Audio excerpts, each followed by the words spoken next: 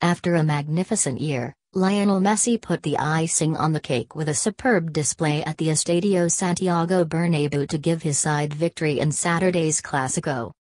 The Argentine has a special motivation when he plays against Real Madrid, and even more so when it's on the turf of the Bernabeu.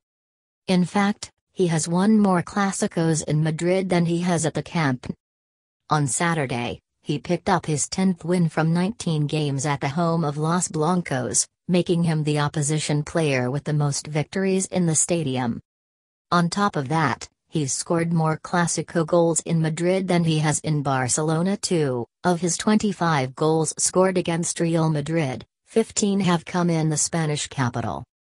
Such a record has seen Messi surpass Alfredo di Stefano and Cristiano Ronaldo for goals scored in the fixture, who can boast 18 and 17 respectively. Against the team in white, he has also scored more penalties than against any other side, with 6 scored and a conversion rate of 100%.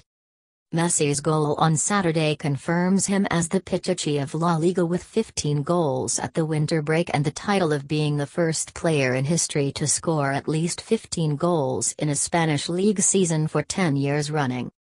The number 10 closed the year with the best stats in Europe, with 54 goals more than anyone else. The only player who could challenge that stat is Tottenham's Harry Kane, who will play Southampton on Tuesday needing 2 goals to beat Messi, or 1 to draw level. Messi is also 4th in the assist rankings for the year with 16, 3rd with the most key passes, 136, and has completed more dribbles than anyone else with 244, 69 more than Eden Hazard and almost 100 more than Neymar.